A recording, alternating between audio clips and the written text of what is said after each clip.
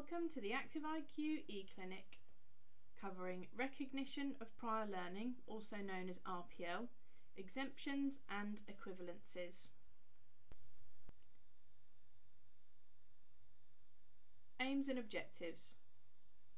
By the end of this session, you will be able to understand the definition of RPL, exemptions and equivalences or credit transfer, what types of evidence would be suitable for RPL, exemption or equivalence, the principles of RPL, the RPL process, and you will have completed standardisation activities in which you will require the standardisation resources that have been sent to you for this section.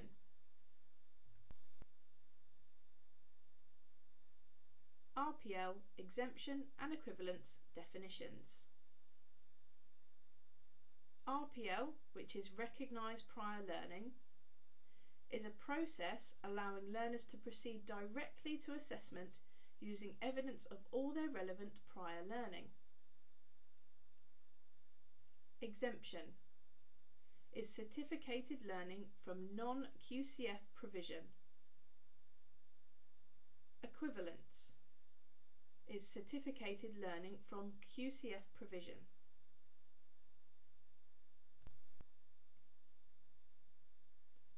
Firstly, let's look at equivalences,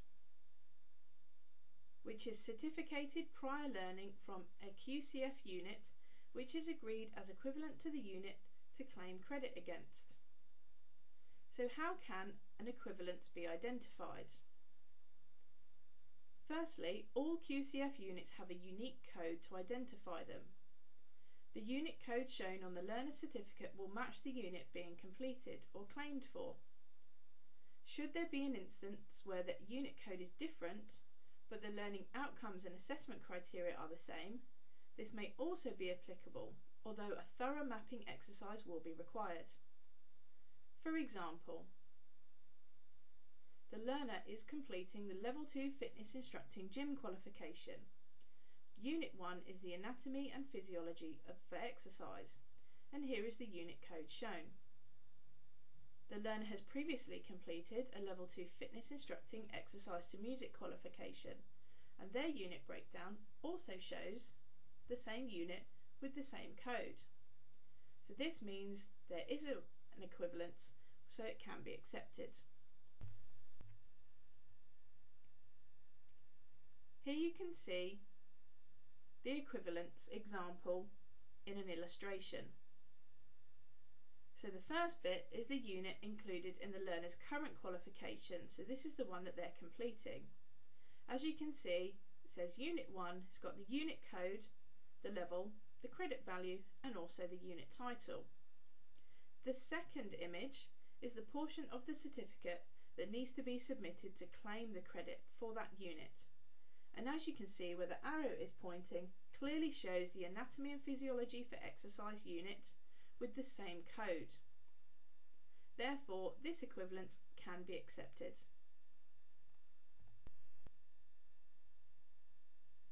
Exemptions, which is certificated prior learning from a non-QCF unit, which is agreed as equivalent to the unit being claimed. So how can an exemption be identified? Firstly, the qualification or unit would be deemed current, so it's up to date and relevant. The assessment criteria and methods would also be deemed equivalent, so they are the same. For example, learner is completing the Level 2 Fitness Instructing Gym qualification, Unit 1 Anatomy and Physiology for Exercise, and here is the unit code shown, which is the QCF code. You would need to map from the NQF version of the Level 2 Fitness Instructing Gym Unit 1, which the learner has previously completed, in which it shows assessment criteria and methods are the same. So this would be deemed as an exemption. Contact your EV should you require further assistance when considering exemptions. Here is an example of the exemption mapping that you will need to complete with the learners to show the exemption can be accepted. The first illustration shows the assessment criteria across the top which is 1.1 to 3.3, and the ticks in the current unit that the learner is completing, and also shows the certificated unit. So here you can see all of the assessment criteria maps into the current unit. So this exemption would be accepted. The second illustration again shows the assessment criteria from the current unit and also against the certificated unit, in which this illustration 2.1 assessment criteria has not been covered by the certificated unit. So therefore the exemption would not be accepted. There are clear gaps. Exemptions can only be applied if all of the outcomes and assessment criteria are met in line with specific guidance.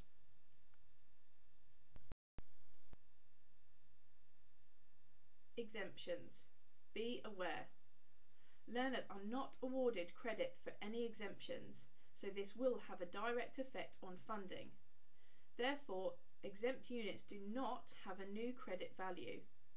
The exempt unit will still be identified and detailed within the unit breakdown on the learner certificate, and therefore the exemption process must be managed by the centre and declared and recorded as required by the funding body, as learners will not receive any funding for any exemptions.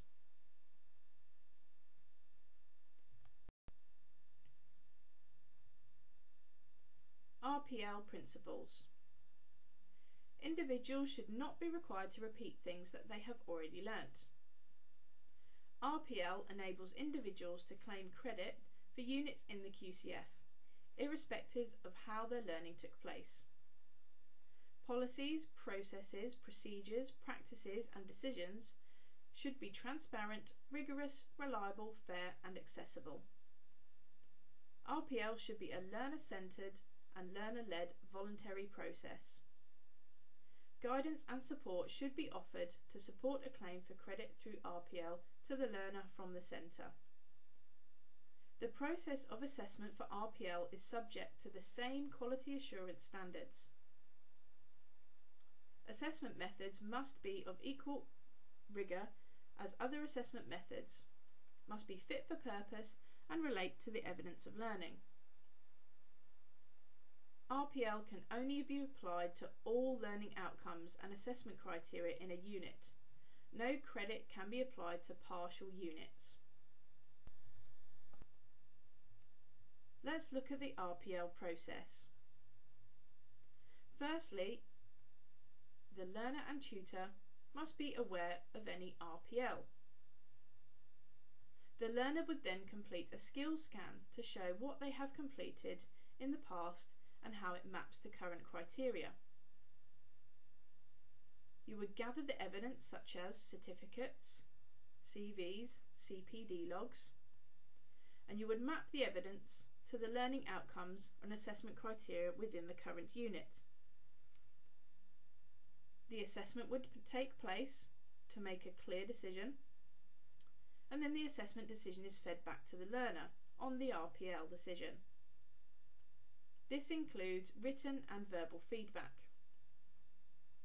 And lastly, advice on further learning and development. Either the RPL is accepted, or you may need to complete an individual learning plan with the learner to identify the gaps and how they're going to meet them. The RPL process. Learner and tutor awareness of RPL. A centre must train their team to be able to inform learners of the opportunity for RPL. A centre must have the resources in place to guide and support learners through the RPL process. A centre and its team must understand the Active IQ RPL process and the requirements associated with it. Ideally, this should be identified upon enrolment. Learner skills scan. A learner approaches the centre stating they feel they have the skills to claim credit for a particular unit. The centre supports the learner to identify relevant knowledge, skills and competencies. Points for consideration. Is this claim actually an exemption or equivalence?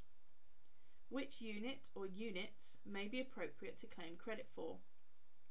Does the learner possess all the skills and competencies as required by the learning outcomes and assessment criteria of the unit? What evidence would demonstrate competence?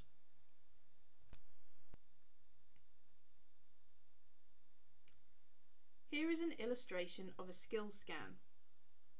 So at the top you see all the assessment criteria, and down the side you've got the evidence. So here the learner is submitting certificated learning, which is a certificate. Obviously you would detail the exact title of the certificate. Workplace training, which could include personal development plans and appraisals to show competencies. Regular working practice, which could include witness testimonies and CPD logs. And other staff training, which could include other certificates and training curriculum. So as you can see, all of these assessment criteria has been met across the various evidence.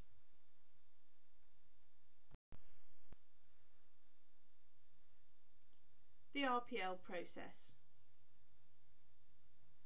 Learner gathers the evidence together, including copies of their certificates, CVs, witness testimonies, personal development plans as detailed.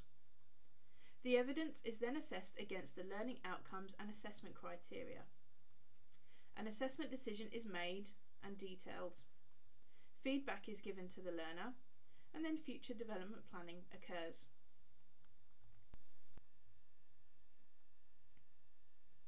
Here is an example where the RPL assessment decision can be accepted. So the RPL evidence is assessed. The learner has sufficient knowledge to meet all of the assessment criteria within a unit.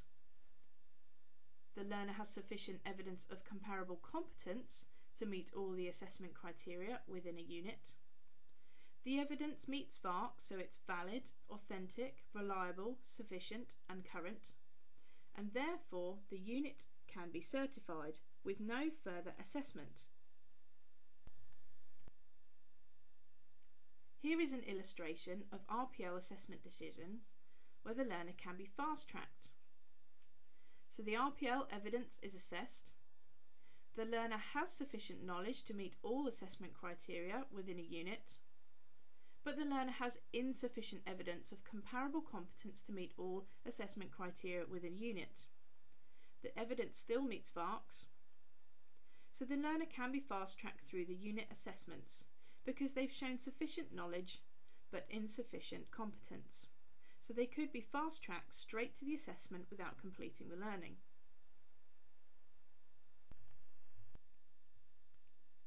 Here is an illustration of an RPL assessment decision where it's insufficient, so it would not be accepted. Firstly, the RPL evidence is assessed. The learner has insufficient knowledge to meet all assessment criteria within a unit, and/or the learner has insufficient evidence of comparable competence to meet all assessment criteria within a unit, and/or the evidence does not meet VARCs. Therefore, an individual learning plan is put in place to fill the knowledge and skills gaps, and the learner completes all assessments for this unit once learning is complete.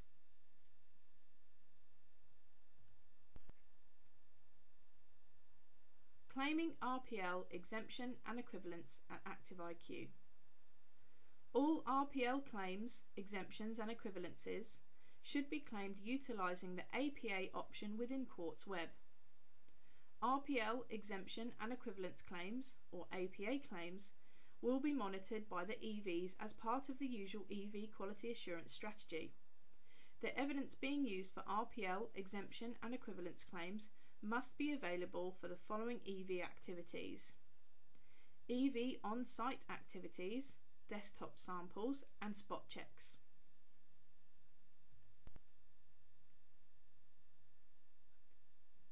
Now we're going to complete various standardisation exercises. Here you will need the resources that have been previously sent to you.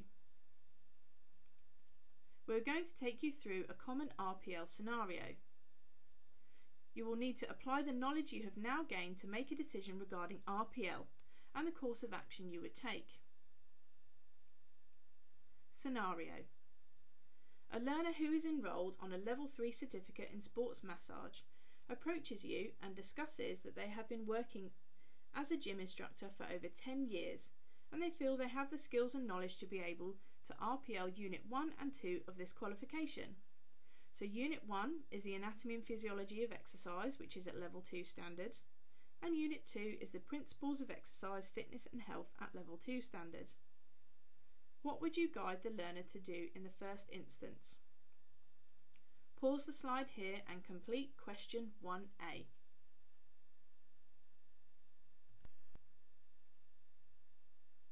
Standardisation Exercise 1B.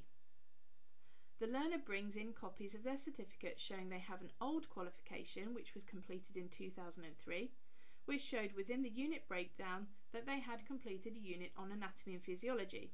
However, there was no description of any level of attainment. There was no unit detailed which covered the principles of exercise, fitness and health. What action would you take and what would you advise the learner to do? Pause the slide here and complete question 1B. Standardisation Exercise 1C.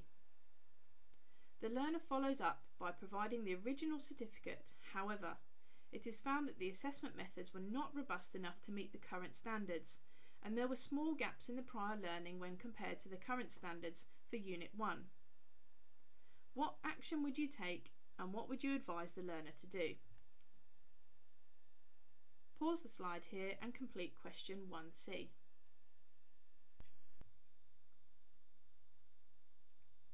Standardisation Exercise 2A.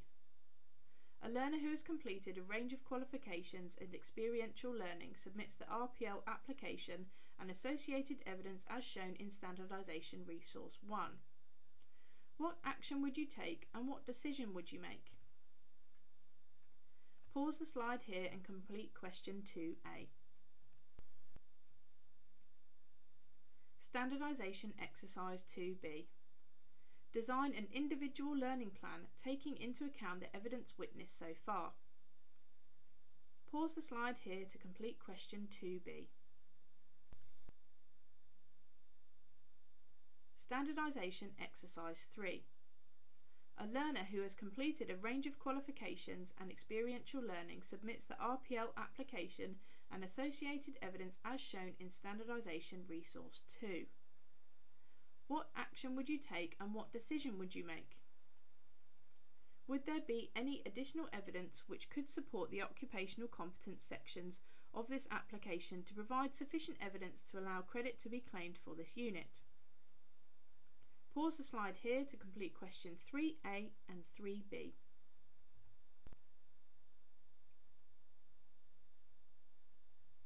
Aims and objectives recap. So now concludes the end of this session. You should now be able to understand the definition of RPL, exemptions and equivalencies or credit transfer, what types of evidence would be suitable for RPL, exemption or equivalence, the principles of RPL, the RPL process, and you have completed numerous standardisation activities. Well done and thank you for your participation.